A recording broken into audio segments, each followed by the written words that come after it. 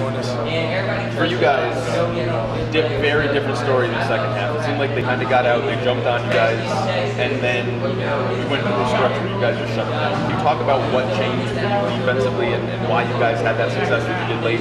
Honestly, I mean, it's more just a mentality. We came in here, we knew we made mistakes in the first half. We knew we didn't really start as fast as we wanted to. So we came in here, kind of regrouped, kind of corrected some small, minor mistakes, just so we have to finish. I mean, we came out, we did our best to finish. Talk about that regrouping. What was the mentality? What was the talk at halftime for you guys? Just talking about the big plays they gave up. We try to stay calm, and there's still a lot of game to play. It was just more they're calming everyone down, just saying, look, there's a lot of game to play. Just continue to play how we play. There were a couple times in the second half, I think in the fourth quarter, maybe third quarter, you guys were backed up against the goal line. You forced them to set up the field. Just can you talk about that and just being able to get off the field? Obviously, you don't want them to score at all, but to be able to hold them to 3 in that situation, how important that was for you guys?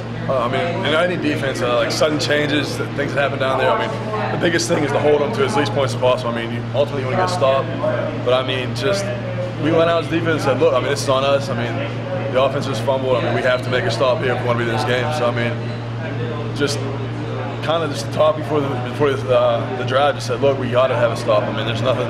If we don't, then I mean that could be the game. If they were able to run it inside a good bit, how much did having a couple of your top defensive linemen out versus their scheme the reason why? It's hard to say without watching film. I mean, the defensive line thing. I mean, that's one thing. I mean, they tempoed us. So, I mean, they were moving fast, but the biggest thing that I saw is just how they spread out. I mean, it was just they kind of just knew where to hit. Where I mean, once they spread the offense out, I mean, it was just we just had to execute just minor things. Like I said before, it's hard to say without watching the film. But I mean, I found myself it's a little guessing myself whether I should go out or in. So I mean, that's where I made my mistakes in those plays. So I mean, we just have to go watch the film, get it corrected. It seems like there were times when they came to the line and when they adjusted, their offensive line would actually change their split, slide a little bit. Did you notice that? If you did, does it affect you? I noticed it, and it does in some situations. But I mean, I think a couple of times they were kind of bluffing. They were just moving just to kind of see what we would do.